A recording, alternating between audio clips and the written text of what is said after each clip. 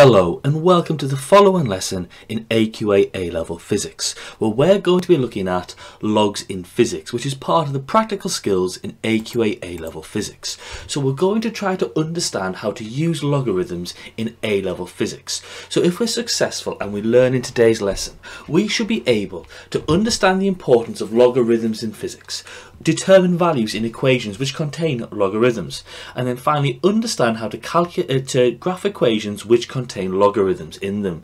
So in this lesson we're going to be looking at the following parts of the AQA A-Level Physics specification. We're going to be looking at how we can use exponential and logarithmic functions in particular equations.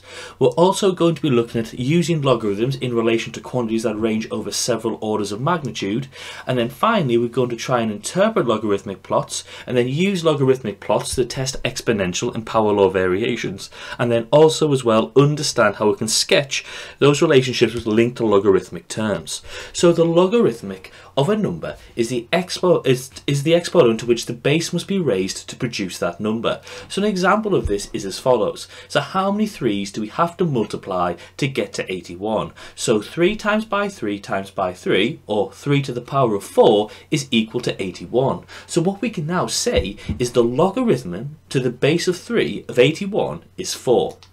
So we can write the number of 3's you need to multiply to get 81 is 4, so therefore we can write that as log to the base 3 times by 81 is equal to 4. So these two things are equivalent. So 3 to the power 4 equaling 81 is the same as writing log 3 81 is equal to 4. Now this can be done for any set of values in mathematics. So it doesn't have to be 3 or times something 4 times to get to that value. It could be any. So an example could be 7 times by 7 times by 7, which is 7 to the power of 3, is equal to 343.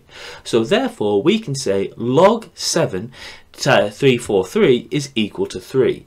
Now we can have many different bases. So in this example you can see on the screen we've got log to the base 3, log to the base 4, log to the base 5 and log to the base 7. Now we write the logarithm to the base 10 as log 10 or just log. So therefore log 10 to 10 was equal to 1, or we just say log 10 equals 1, log 100 equals 2, log 1000 equals 3 and log 10,000 is equal to 4. Now this is a way we can use to express orders of magnitude in physics. Now we can use logarithms in physics when we need to consider data across many orders of magnitude. It's now going from 10 to 10,000 is 1 to 4 instead of going from 10 all the way up to 10,000. Now there is also a special case for logarithms, and that's when we use the irrational number e, which is 2.7181281 continuing, as the base. Now we use this base log e as the natural logarithm, and we can then shorthand it to ln. So log to the base e is written as ln and is said as natural log. Now the number e is also known as Euler's number. Now it can be used to calculate things like compounding interest, the rate of radioactive decay and the amount of time it takes to discharge a capacitor. Now this number e has eminent importance in mathematics alongside terms such as 0, 1, pi and I. Now, like the constant pi, e is an irrational number. Now, it can't actually be represented as a ratio of integers, and it's also a constant linked with exponential growth and exponential decay. So we've got two special cases of logarithms we tend to use in physics: log to the base 10, which we just call log, and then log to the base e, which we call natural log and write it out as ln. Now there are a series of rules which are true for all logarithms, including both natural logs and base 10 logs. So the first one is that log a times by b is equal to log a plus log b. So when two numbers in a term are multiplied together, we can separate them out as additional values when we have them in terms of logs. So for example, we could say log kx is equal to log k plus log x, and it's also the same for natural logarithms as well. So ln kx is equal to ln k plus ln x. x. The second rule we've got to know is that log a over b is equal to log a minus log b. So when you have a term which includes a dividing sign in there, and when you're doing a log or natural log, you can separate them out as by subtracting one from the other. So for example, log d over t is equal to log d minus log t, and natural log d over t is equal to log d minus log t. Now the final law you've got to be aware of is that log to the x to the power n is equal to n log x, and natural log x to the power of n is equal to n natural log x. So what we're basically saying with this rule is that in these different situations, that actually when you have a power term in an equation, the power term can come out as just a multiplier in your overall term when you're including a log. Now, you are not given these rules in your examination, you've got to be able to memorize them. Now, we use logarithms in physics to work out values in exponentials. So, for example, a charge on a capacitor. Well, the decay of charge on a discharging capacitor is proportional to the amount of charge left on the capacitor, which we express with the following equation. Q is equal to Q0 e to the power of minus t over RC. Now we can use logarithms to find values in this equation. Now when a term includes e in it, we've got to use natural logarithms, ln.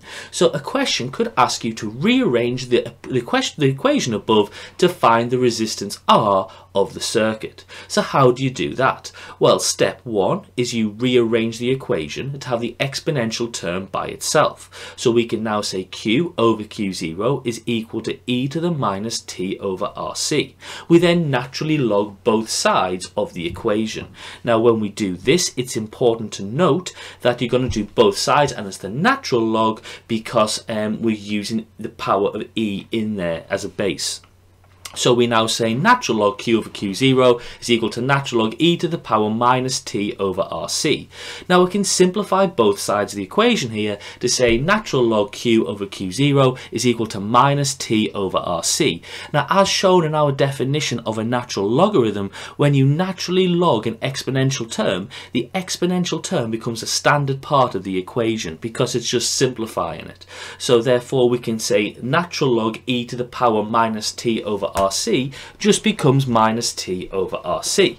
What you then do is you then rearrange your equation to make the wanted term the subject of your equation. So now we've rearranged our term to make R the subject. Now you can plot exponential relations using the natural log. So an example, let's consider the equation y is equal to k times by e to the power of minus ax. Now it's important to note that if you take the natural log of both sides of the equation, you get ln y is equal to ln k e to the power a minus ax. Now we've done this because it's got the term e in. Now we can now use a previous logarithm rule because we've got two terms being multiplied together inside a logarithmic term. So we can now say log y is equal to log k plus log e to the power minus ax. And we can then use our definition of the natural logarithm to simplify this further, because ln times by e to the power of something will remove that e to the power and just make the power the term in the equation. So we now say log y is equal to log k minus ax. Now we can consider this to be a y equals mx plus c equation, which means we'll get a straight line graph. So we can say y is log y, we can say x is x, minus a is going to be equal to m, and log k is minus c. So therefore, what do we know? If we have our graph with log y on the y and x on the x, we can say the following. Our gradient is going to be minus a, which is going to be the power term, which is the power term multiplied by x in the equation. So gradient is equal to minus a. We know it's a minus gradient because it's sloping downwards. We also know that c is equal to log k, so it works through as such like that. Now this can be done for any equation which contains an exponential term with an e in it. Now we call this a log linear graph because whilst the y-axis is a logarithmic term, lny, the x-axis is a linear term, x. Now the other thing you can do is you can plot any power law as a log-log graph. So for example, consider an equation given to you, y is equal to k times by x to the power of n. Now you should take log of base 10 of both sides of the equation to get the following. Log y is equal to log k x to the power of n. Now you might think, why aren't we using the natural logarithmic term? Well, we're not doing this because we haven't got the term of e in there. So we can use a previous logarithm rule because we've got two terms multiplied by each other. So we can say log y is equal to log k plus log x to the power of n. Now also we've still got a power term in a logarithmic function, so therefore we can use another logarithmic rule and we can say log y is equal to log k plus n log x. Now again, this is a y equals mx plus c equation, so we're going to get a straight line graph. So if we have log y is y and log x is x, we can have n is m and log k is minus c. So therefore if we have log y is y, log x is x, m is now going to be n, so the gradient of your straight line graph is going to be the power term of your equation, and then c is going to be log k. So our y-intercept now is log k. Now it's important to note again that this can be done for any equation which contains an exponential term, so it can be any one that's been given to you. Now we call this a log-log graph because both the y-axis and the x-axis are log terms. Now as a student you should be able to use calculators to find and use power exponential and logarithmic functions. Use logarithms in relation to quantities that range over several orders of magnitude, interpret logarithmic plots, and then use logarithmic plots to test exponential power and law variations. So, and finally, sketch relationships which are modeled by y is equal to e to the power of x or minus x, and apply that to physical relationships such as a discharging capacitor or radioactive decay. So if we've been successful and learnt in this lesson, we should be able to understand the importance of logarithms in physics, determine values in equations which contain logarithms, and finally understand how to graph equations which contain logarithms. So I hope you've enjoyed today's lesson on logs in physics, which is part of the practical skills aspect of AQA A-Level Physics. As always, thank you very much for watching today's lesson and have a lovely day.